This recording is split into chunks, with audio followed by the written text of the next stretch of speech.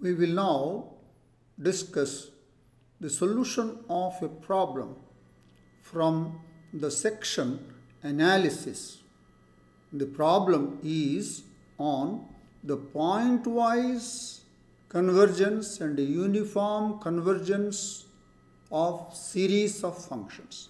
This question has appeared in CSIR NET National Eligibility Test held on 26th November 2020, and the question is from the section C and it carries 4.75 marks.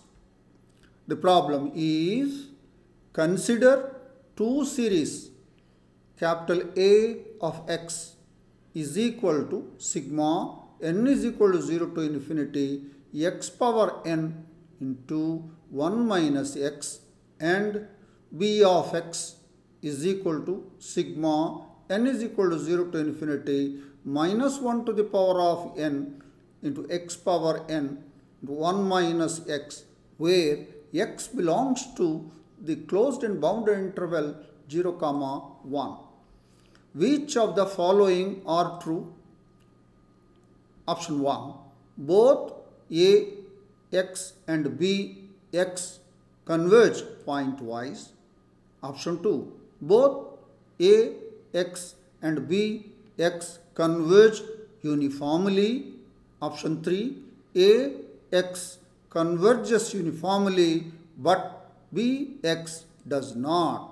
Option 4. B x converges uniformly but a of x does not. Let's now discuss the solution of the problem.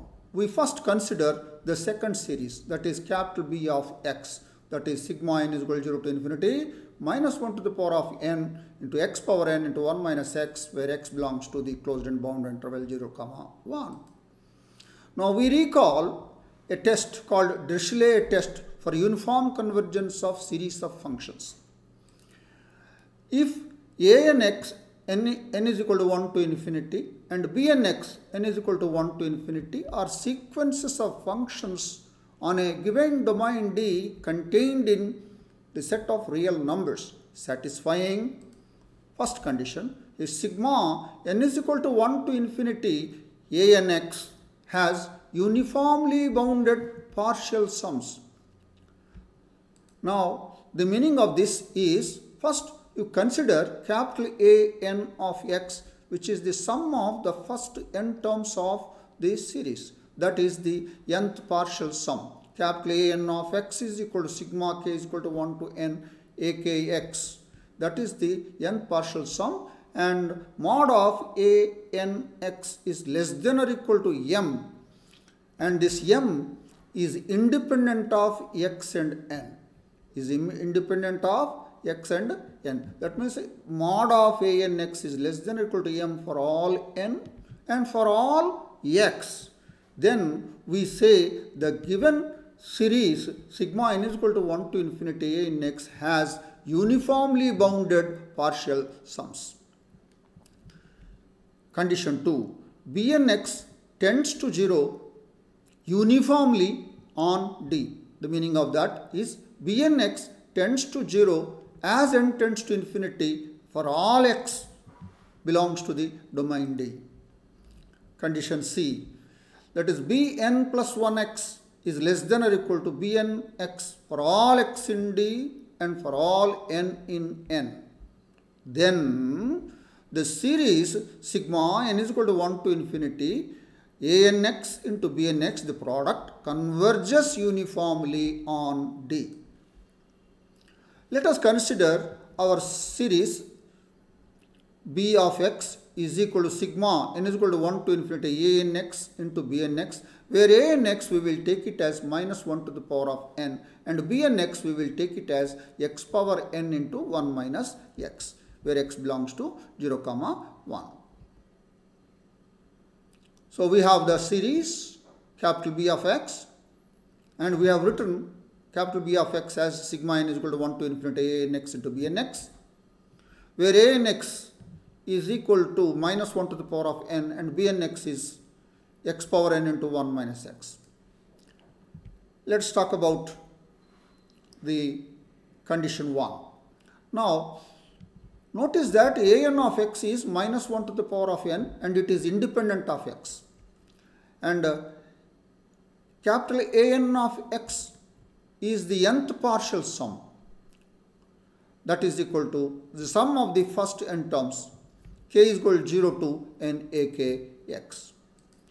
And that will be equal to sigma k is equal to 0 to n minus 1 to the power of k is equal to 1 plus sigma k is equal to 1 to n minus 1 to the power of k.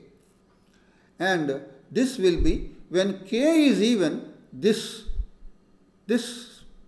sigma, all the sum of all those terms will be 0 and you will get a 1. And if k is odd, there is 1 minus 1 left over here, that will cancel with this plus 1 and you get a 0 if k is odd.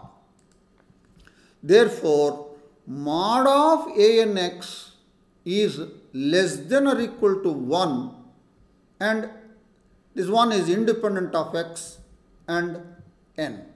Thus, the series sigma n is equal to 0 to infinity anx has uniformly bounded partial sums. So that is the verification of the first condition.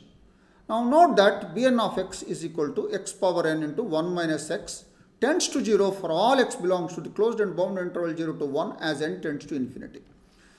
Now see, suppose we take x is equal to 0, so this whole thing is 0, tends to 0 as n tends to infinity. And if x is equal to 1, 1 minus x becomes 0, this tends to 0 as n tends to infinity. And if x is not 0, not 1, then x belongs to the open interval 0 to 1, then x power n as n tends to infinity tends to 0. So Bnx is equal to x power n into 1 minus x tends to 0 for all x belongs to 0, 1, the closed and bounded interval as n tends to infinity. Thus, the second condition is satisfied, that is Bnx tends to 0 for all x as n tends to infinity, that is uniformly on 0, 1. Now, we verify the third condition. So, we have already seen that sigma n is equal to 0 to infinity a in x has uniformly bounded partial sums. The second condition, Bnx tends to 0 uniformly on 0 to 1.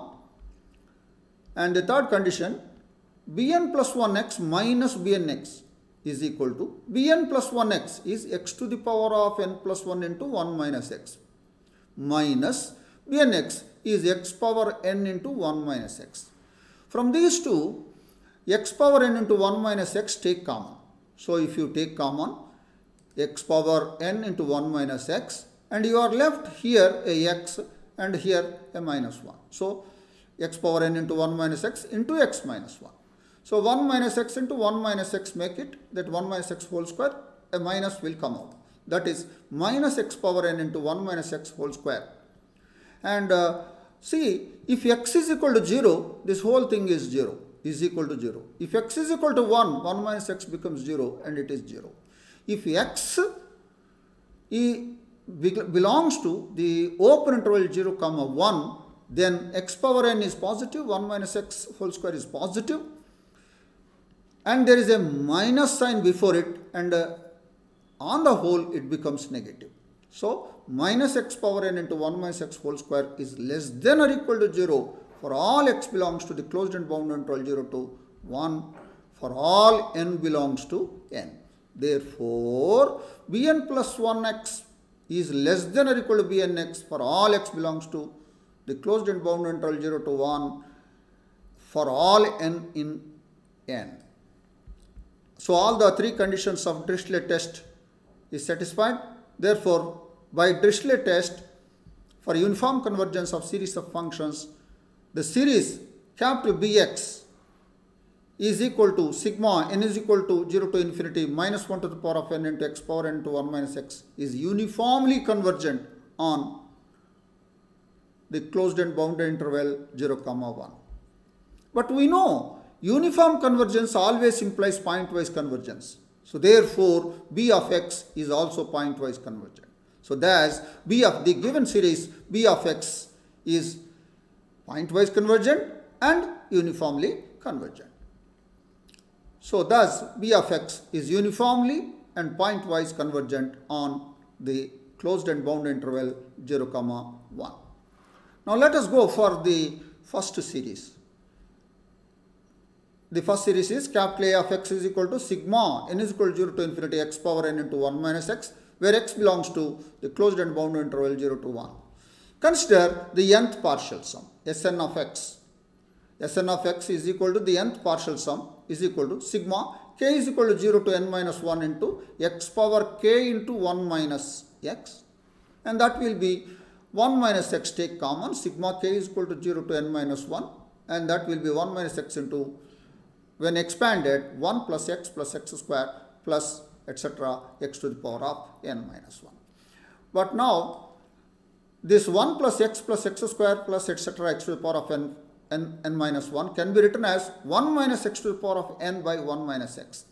And this 1 minus x cancels, and you are left with 1 minus x to the power of n. Thus, Sn x converges to S of x as n tends to infinity, where S of x is 1 if 0 less than or equal to x less than 1, is equal to 0 if x is equal to 1. Now let us see, suppose x is equal to 0, then Sn of x will converge to 1 when x is equal to 0. When x belongs to the open interval 0 to 1, then x power n as n tends to infinity will tend to 0, and thereby Sn x tends to 1 as n tends to infinity. So this is true.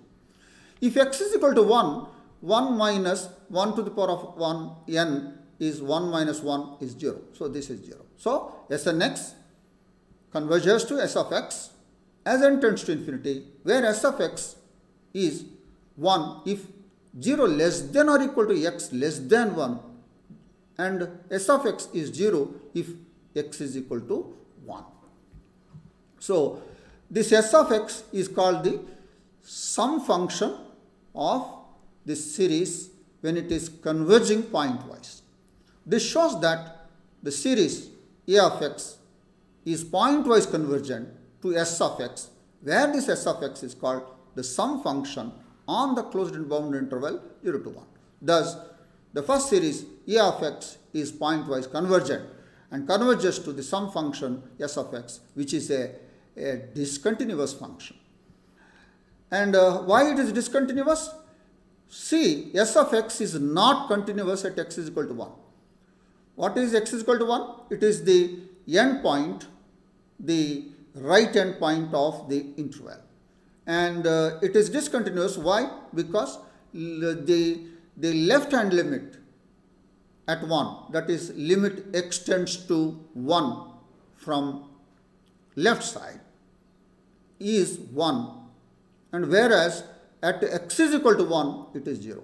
You are not supposed to take the right hand limit here because there is no right hand limit.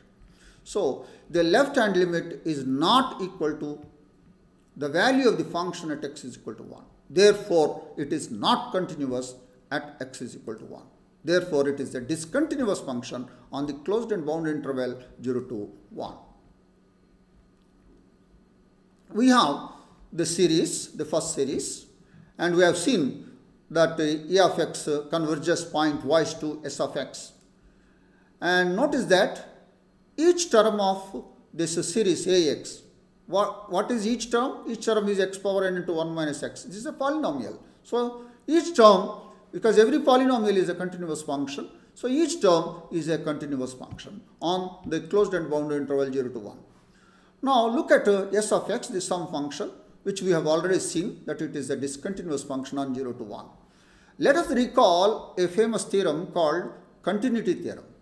This theorem states, if each fnx, n belongs to n, is continuous on E, and the series sigma fnx is uniformly convergent on E, then its sum function S of x is also continuous on E. So suppose that series capital A of x converges uniformly to S of x on the closed and bounded interval 0, 1.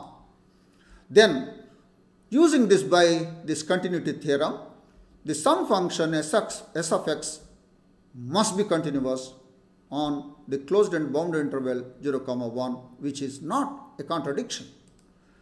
So, from this contradiction, A of x is not uniformly convergent on the closed and bounded interval 0 to 1.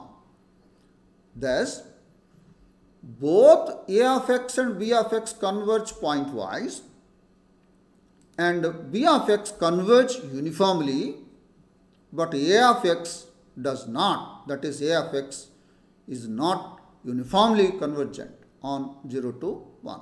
Let's look at our options. Option 1 says both A of x and B of x converge pointwise, which is true. Option 4, B of x converges uniformly, but A of x does not. And therefore, the options 1 and 4 are true. The options 2 and 3 are not true. So that is the discussion of the solution of the problem on the pointwise convergence and uniform convergence of series of functions. And I hope that you have understood the solution of this problem and concentrate on the concepts of pointwise convergence of series and uniform convergence of series and work out some problems related to this topic. I wish you all the best. Thank you.